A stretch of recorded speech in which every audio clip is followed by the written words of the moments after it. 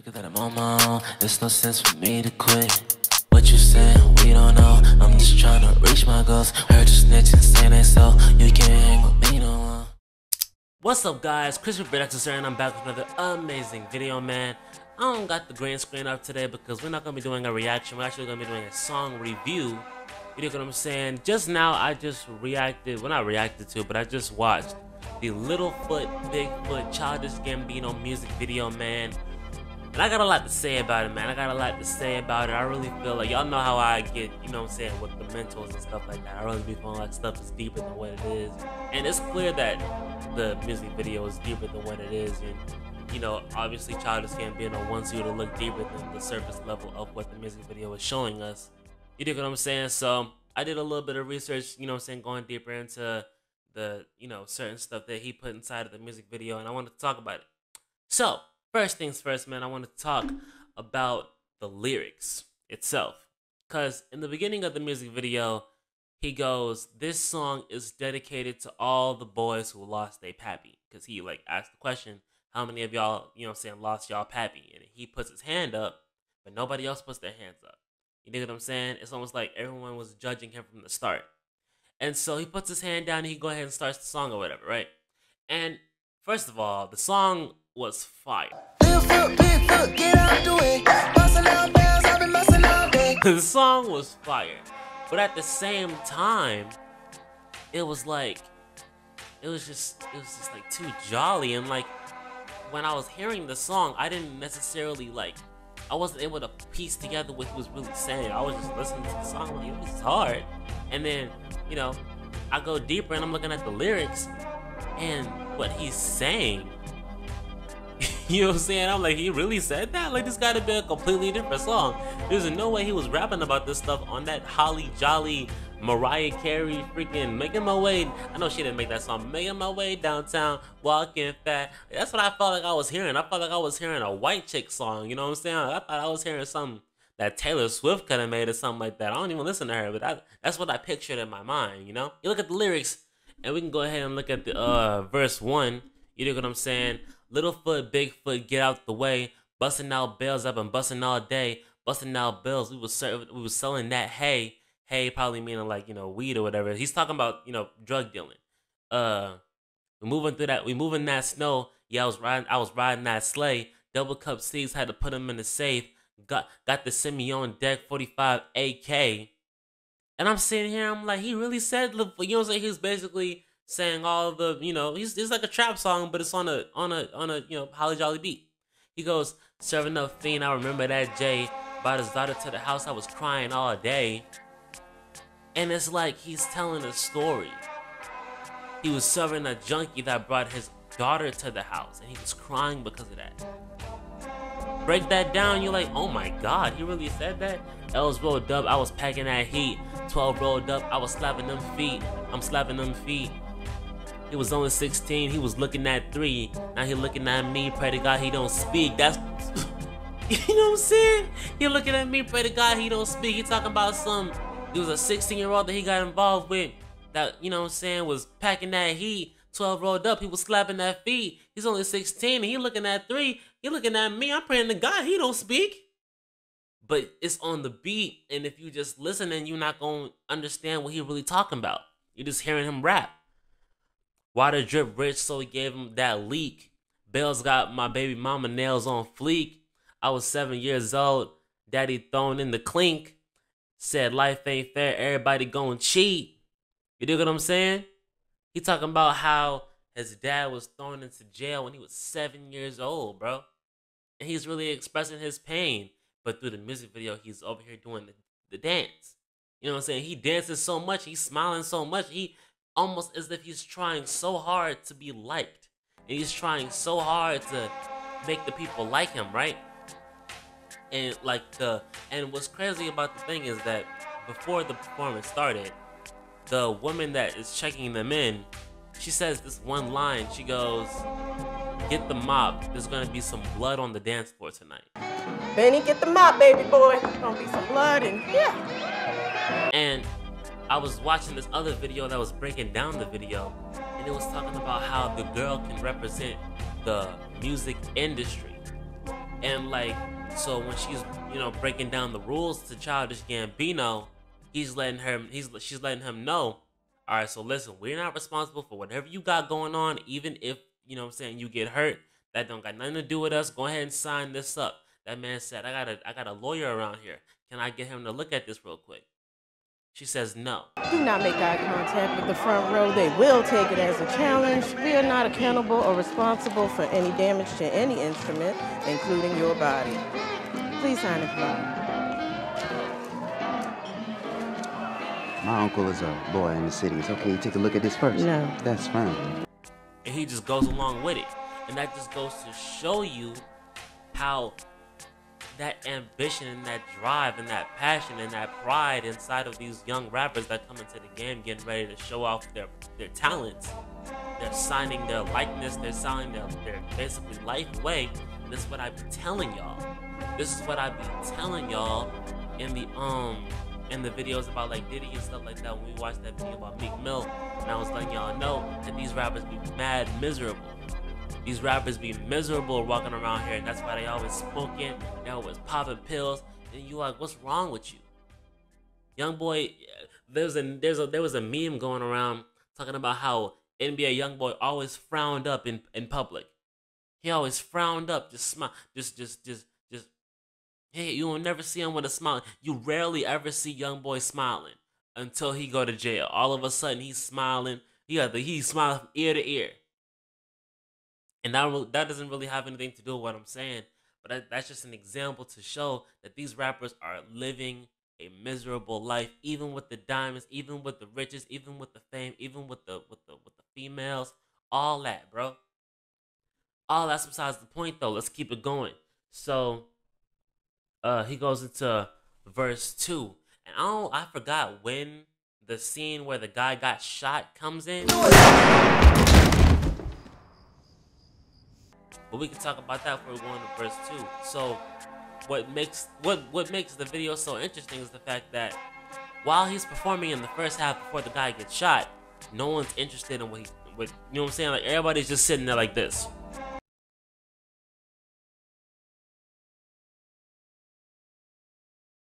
Just staring at him, like, you know what I'm saying? Like they're waiting for him to get done. You feel me? Like, ain't nobody worried about what he's doing right now.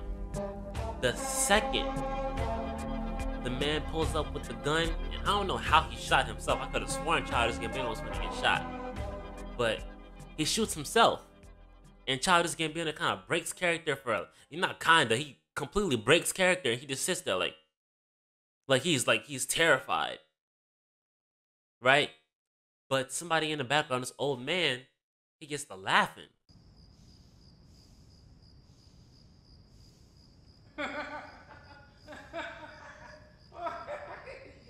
He gets to laughing.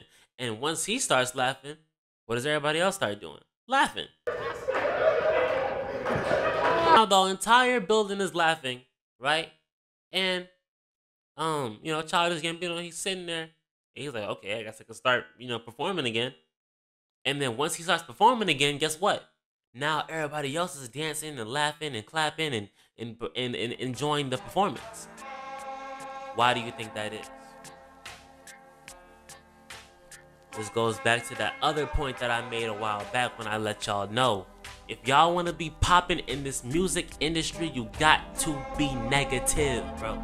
You got to be negative. You got to be negative, bro.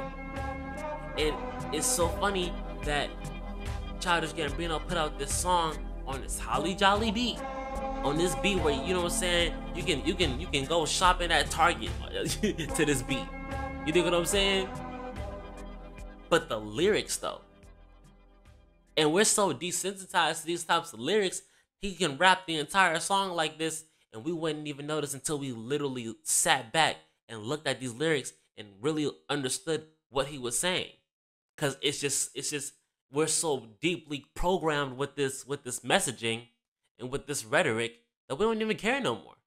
We don't even care no more. It can go completely over your head. Completely over my head. When I first heard it, I really had to sit down like, okay, this is really what he was talking about. Anyway, verse 2. Chicken soup, I got the wave. Move so smooth like butter like Shay. Crime don't pay, I ain't heard what they say. quarter brick, half a brick, whole brick. Hey, you feel me? The way he's talking about it is like, you feel me? Cotton ball, white light, penthouse floors. Could have been broke. This the life I chose. They was in school. I was stirring that pot. Daddy couldn't come home. I was taking that spot.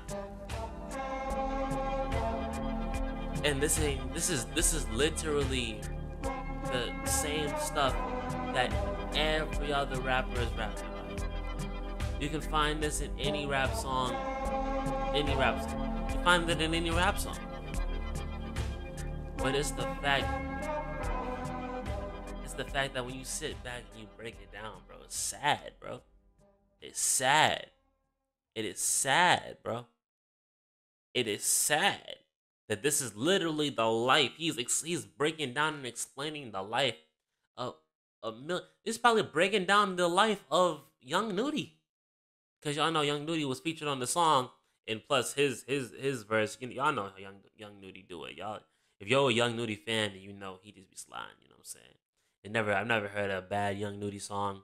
You know what I'm saying? He did his thing. Dark skin beauty got a booty so thick. She a down home chick. She'll hit that lick. Had to drop my own girl cause she think that she was slick. I ain't seen him in a minute. Oh yeah, I ain't seen him in a minute, so I think he might flip.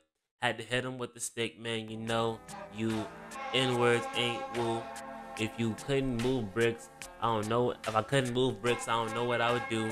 I ain't worried about mine. I ain't worried about mine. You can worry about you.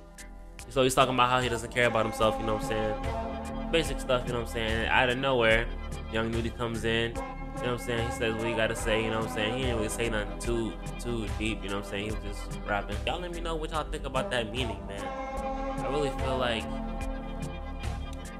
if we don't wake up now, we ain't never gonna wake up. If we don't wake up and let these people know that we not messing with this stuff, and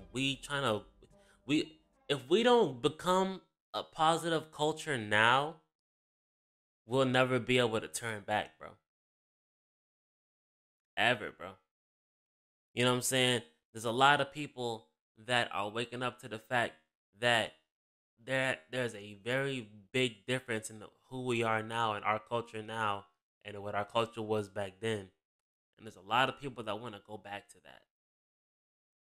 But the way that the media has a mental grip on our youth, and the way that our biggest influencers and our biggest pop stars, rap stars, you know what I'm saying, they promote nothing but degeneracy, bro.